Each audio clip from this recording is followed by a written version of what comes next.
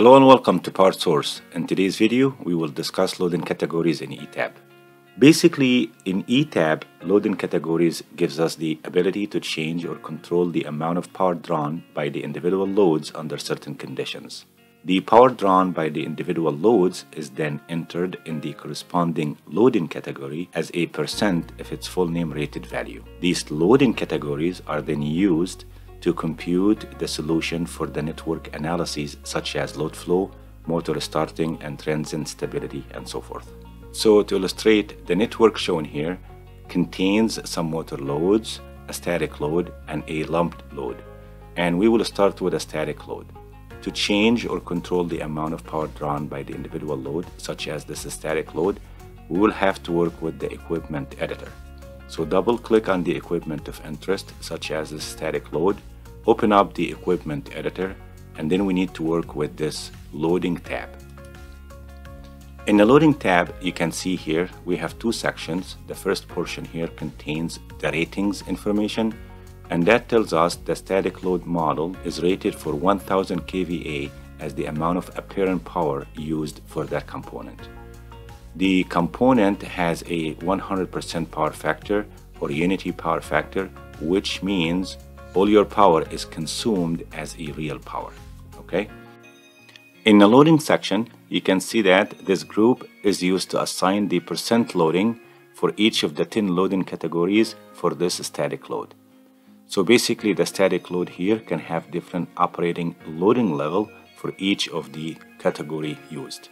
To edit the value of the percent loading or to change any of these percent values, basically you need to come to these white cells, which are editable fields for the percent loading.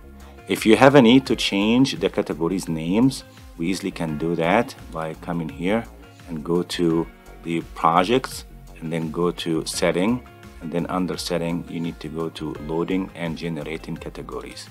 Can it change all the AC or DC loading categories used when you model these loads? Okay. So for the purpose of this example, I've assigned 4 different loading categories to be used when computing the load flow studies. The 4 different loading categories here represent 4 different operating conditions where the amount of power consumed by my load varies depending on the loading conditions. These loading categories here are the summer load, where the amount of power consumed by my load during the summer months is only 70% of its rated value.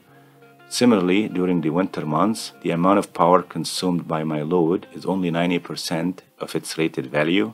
This 80% here represent normal, which I took the average between the summer and the winter months. And then that 100% represent the full name rated value of my device. Okay, so let's close that one here and go work with the load flow study case editor to assign the loading category, run some analyses, and then compare results. Okay, so let's make sure that you are under the load flow mode, and from here I want you to go and click on this edit study case, and the study case toolbar here allows us to assign the methodology to be used when computing the power flows, look at some reports, update some parameters after running the load flow. But we are really interested in the load flow loading tab. Okay, and under the loading tab, you can see here we have this box, and that box gives us the ability to assign the loading categories to be used while performing the analysis. Okay, and that's the box that we are interested in for the purpose of this example. All right, so let's go back here and then assign some names. So the study case here, let's name this case load flow dash design, and then in the loading tab we'll assign the design to it. Okay, so let's go back here, then we'll copy this study case, and then we'll create another study case, and then we'll call this load flow dash normal, and in normal we'll assign the normal category to be used. Okay, and then we'll create another one, and let's call that load flow summer, and then in the summer we'll go to loading and assign the summer loads category to be used, and then finally we'll create the last one, and let's call that load flow dash winter. Okay, and then we assign the winter load category to be used when we perform the load flow studies. Okay, now we created these 4 different load flow study cases. Let's just close this here, and then I want you to note that here is the study case editor.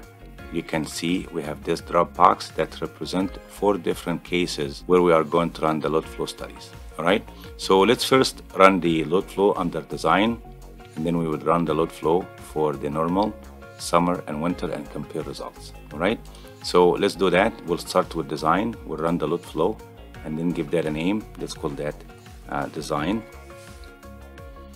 Press OK, and here is the result. Let's do the same thing for normal. Now change this report to prompt normal, and then here are the results for normal. Let's change now this to summer, and then change the report name to prompt, and then let's do that and name that summer. Okay, and then run the load flow studies. Finally, we do the last one, and that is the winter. We will prompt the name so we can rename it. Run the load flow, give it a name, and then here is your result. Okay, now we have all the study cases results.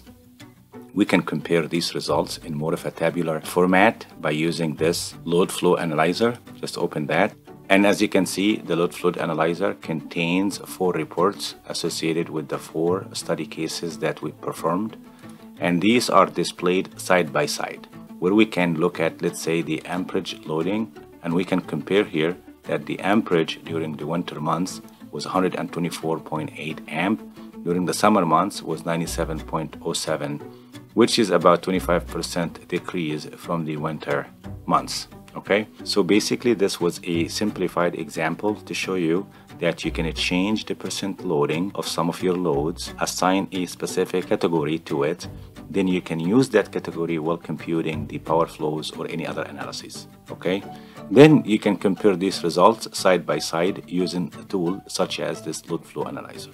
Okay, with that, I want to thank you for watching Power Source, where you can power up your career and skills. Thank you for your time, and good luck.